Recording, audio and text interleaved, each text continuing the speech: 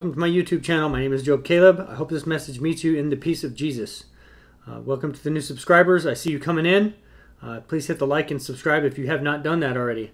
Let me start this with a word of prayer. Lord, I thank you. I glorify your name, Jesus. I thank you for provision. I thank you for all the blessings in my life. I thank you for lifting me from the ash heap to set me among princes to inherit the throne of glory, Lord, like you do.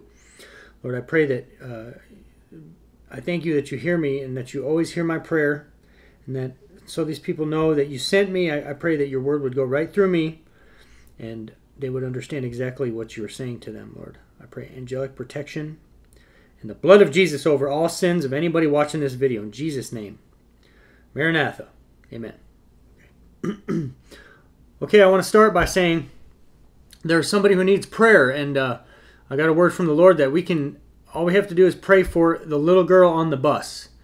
And that's close enough to, I mean, he knows everything. So, but please pray for the little girl on the bus. I left church. The Lord said, catch a bus. So I walked to the bus stop.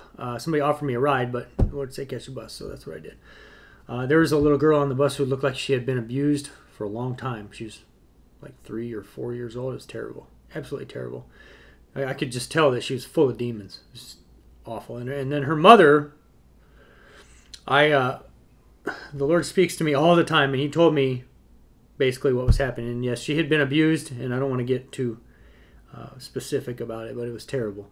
So he told me, so I said judgment, because I was praying for her on the bus. I said judgment. He said yes. He wanted me to be an instrument of his judgment and warn her. So I warned the mother that she is under the judgment of God. I said, pardon me, miss, the true and living God says you are under judgment. Take it to him in prayer. And she acted like she didn't understand what I said, but I'm pretty sure she figured out a couple minutes later, and she's scared stiff, which she should be. So please pray for the little girl on the bus. I'm praying that she will. I decree, actually, I prophesy she's going to get saved. She's going to use her experience as a child to help others. She's going to lead many people into the kingdom. So please pray for the little girl on the bus. Thank you for that. Okay, firstly, there is a finite number of particles in the universe, in case anybody was wondering about that. The Lord says there's a finite, well, I said it and he said yes. So there's a finite number of particles in the universe. Okay, the Lord says 1 month. 1 month. I hope it doesn't mean 1 month with no sleep, but we'll see. The Lord says secret. I want to add, I haven't slept really, I don't know, very much at all in like 10 days or something. So, like, but I feel pretty good. He sustains me. So the Lord is our sustainer. And he's merciful, so he's going to let me sleep eventually. I'm hoping today. Okay. The Lord says secret. Secret. The Lord says the girl. The girl. The Lord says, what's your name? I think maybe I already went over this part, but that's okay. If I'm doing it, that's what I'm supposed to do. What's your name? Okay, the Lord says, last year, pick this up. Last year, pick this up. The Lord says, turn to the left. Turn to the left. That's going to blow somebody's mind. The Lord says, shovel. Shovel. The Lord says, do Hebrew. Do Hebrew. The Lord says, how far? How far? The Lord says, are you sure that's not right? And then there are 2 little left-facing arrows. And then nextly, it says, RH3E, just go ob ta r utbsbdud. So I just want to show that to you because I can't really read it, but he changes my notes sometimes, so I'm just going to tell you what's in there. And it might mean something to somebody. We can't be tampering with it. Okay, I had a thought that kind of blew my mind. The Lord knows everything, but at the same time, he knows what it's like not to know anything. So he knows like what it's like to be an ant, right? But he also knows what it's like to know everything. So figure that one out. Chew on that for a minute. Okay, the Lord says keep awake. He's been keeping me awake. I've been reading the Bible all night for a long time. But he's merciful. He's going to let me sleep. He's sustaining me. I was getting really tired at church, and I felt it. I felt it when he started sustaining me, and I feel pretty fine right now. So, still hoping to sleep sometime. I really think, I mean, I used to sleep 8 to 10 hours a night. I think 4 to 6 hours would be plenty. Plenty. So, I think he's changing my entire sleep schedule, which is fine. I submit, Lord. Okay, the Lord says you'll have a... no, he says you'll, the letter B, be around. The letter B, be around. The Lord says you'll have a double portion. I think maybe this, for me, this could mean I was in a lawsuit with a company that actually they tried to kill me because I got hurt at work, and then my attorney behind my back settled the case. The Lord told me he took a $2,000 bribe from the company. He settled the case. He forged my name on the check, and he deposited that $2,000 into his bank account. The Lord says he's going to have to pay for that. So I will be warning him. I wrote a letter to his boss today. I'm pretty sure he's at least going to get fired, maybe get disbarred. I told the guy I'm a prophet, and I just don't. Some people are just amazingly stupid, like very, very stupid. So yeah, he's gonna have to pay for that. It's gonna be a lot. Anyway, so I'm thinking maybe they'll give me a double portion because of what he did to me, but we'll see. We'll see. Okay, the Lord says talks about 61. 61, according to Bible Numbers for Life, is the King of Jews, Messiah. We all know who that is, the Lord Jesus Christ, the Holy One of God. Praise you, Lord. Maranatha. Okay, the Lord says he's right at my right hand. He's right at my right hand. And he is, if this is talking about the Lord Jesus Christ, the Son of God, I like to say that when I was, I think, pulled out of my body and brought in front of the throne of God, I saw, it was like an emerald, just like it says in the book of Revelation. And at the right hand of the throne, there was a face. And the face lit up. It looked like lightning and hot silver metal at the same time. It was just brighter than you could ever imagine. It came out of the throne and right in front of me like that. And then 3 scrolls flew out of my heart into the throne. The head of the one who sat on the throne was not like a person's head. It went out in all directions. It was nuts. It was nuts. So yeah, he's set down in the right hand. I've seen it. So the Lord says, go through them. Go through them. The Lord says, I thought that was Mrs. Q. I thought that was Mrs. Q. The Lord says, I want you to hear me. The next 2 things I believe he added. I don't think I put this in my phone. I think he did that.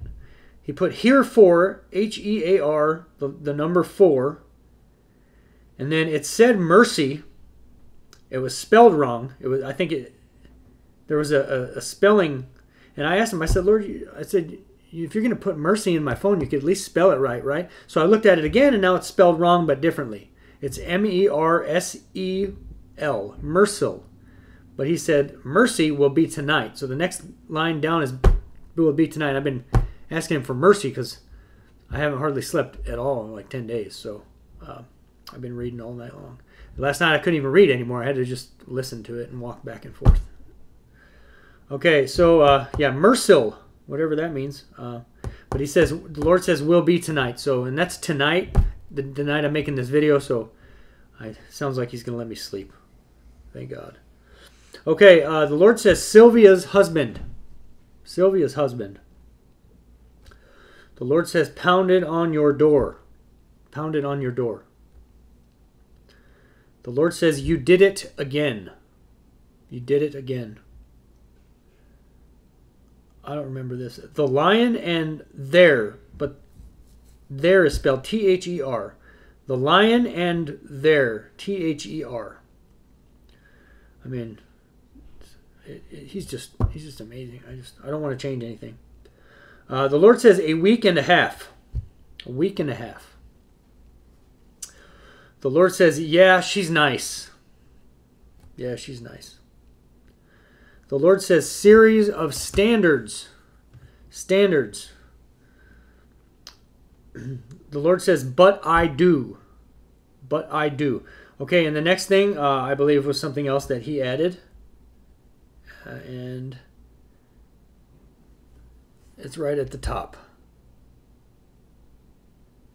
WXX, well, W, multiplication sign, addition sign. I don't know if that means anything to anybody. It could. You never know. It probably does. Okay, and then next, the Lord says eighth. Eighth. So, according to Bible Numbers for Life, 8 is, if I can find it here, it goes 5, 7, 10, 4. New man, believer. New man or believer. And then the Lord says 6. I know that 6 is man. Yes, man or flesh. The Lord told me last night I was trying to pray. I was extremely tired and I couldn't really think. But I was still trying to pray. Oh, and yeah, the Hebrew 4 is... Oh, no, I'm sorry, I got confused. Anyways, last night I was trying to pray. I haven't slept really in like 10 days, so I was pretty tired. But so he said, it'll make it better, won't it? And that's what he's doing now. You know, I've been not sleeping. I've been reading the Bible all night long and then running 8 miles every day. So I can feel it making me stronger, but I hope to get some sleep sometime soon. Okay, so he said, it'll make you better, won't it? But then it says W6. W6. The Lord says, how'd it feel? The Lord says, first watch it. First watch it. The letter L. Capital L. And he just said yes. Hurry up. The Lord says, information. Information. The Lord says, Ethiopia. By the way, Ethiopian food is delicious. The Lord says Hebron, and that is the land that Caleb inherited when he was 85 or something years old. So he said Hebron, and then he said the risk's dead. The risk's dead.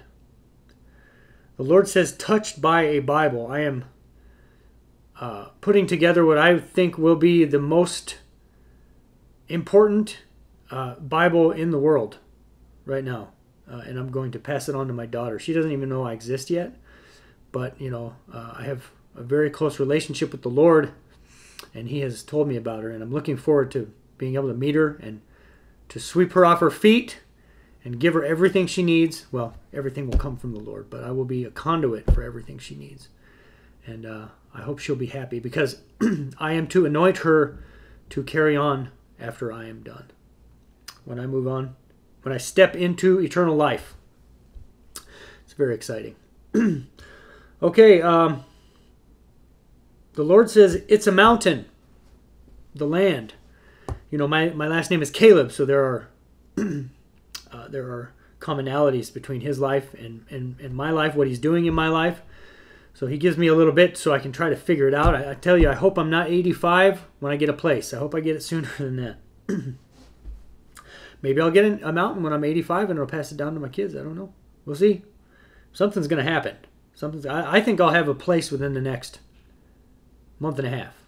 I don't know what's going to happen, and I don't think I'm going to have to pay a dime for it. Thank you, Lord. Yeah, it's a mountain, the land. He was talking about Hebron. So something I wanted to share is I'm really coming into my office. I believe I'm very good at it. I'm going to be very good at being a prophet. I'm quite zealous, and I really do a lot. And it's great to be able to work for the Lord and to know that He trusts me to work for Him. And that's why I do it, because I love Him, because He's awesome. All right, Adam and Eve are in heaven. So if anybody was ever wondering about that, Adam and Eve are in heaven. The Ark of the Covenant is in Ethiopia. The Great Pyramid is the Pillar of Enoch. And pray for the little girl on the bus. So yes, please pray for the little girl on the bus. I thank you all. I love you so much. Please pray for me, and your prayers mean a lot to me. They really do. It's invaluable. So I leave you all in the peace of Jesus, where I hopefully found you, and I'll be back soon with another message from the future.